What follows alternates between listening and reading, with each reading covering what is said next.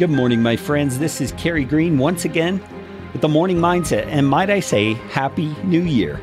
Here it is, New Year's Eve, and you're listening to the Live, Build, Change podcast.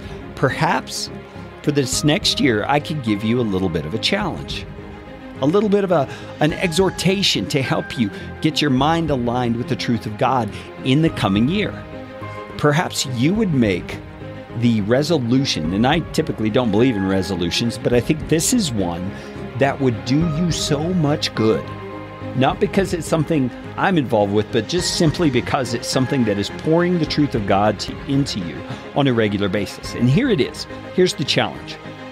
Make it your goal this next year to not miss one day of listening to the Morning Mindset, because you want to get your mind aligned with the truth of God every single day of the coming year.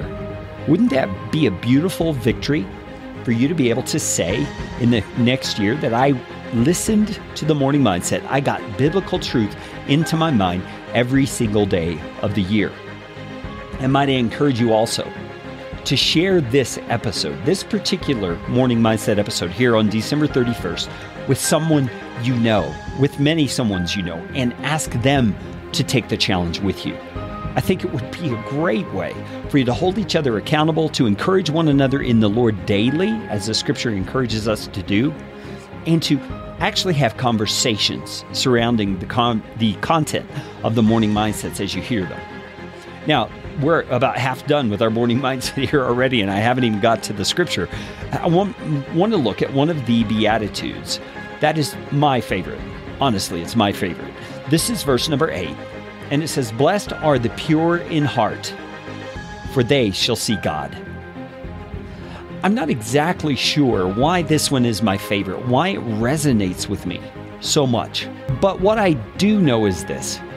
Ever since the time I started taking my faith more seriously, which was probably my junior year of high school, this idea of being pure in heart has just drawn me to itself.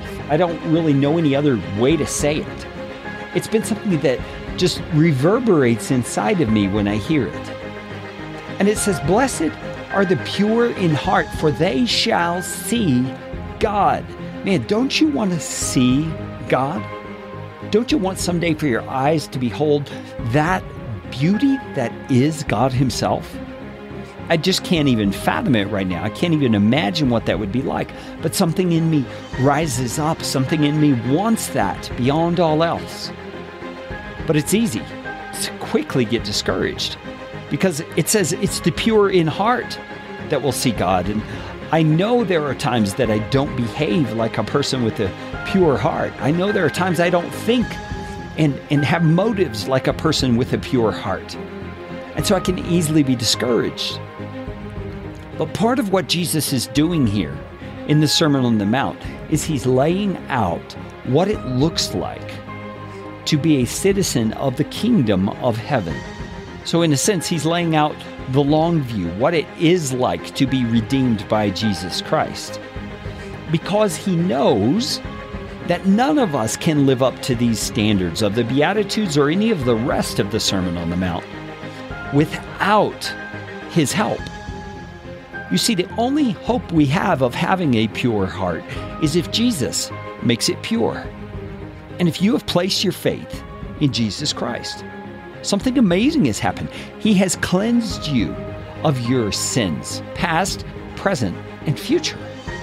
He's done that for me as well. Anyone who would place their faith in Jesus Christ can now be said to be the pure in heart. And my brother, my sister, we will see God. So walk into the new year this evening with great confidence and great joy, knowing you are one of those pure in heart who will one day see God Himself in all of His glory. Hey, thanks for joining me on the Morning Mindset. Join me again tomorrow and start off the new year with that resolution. I'll talk to you then.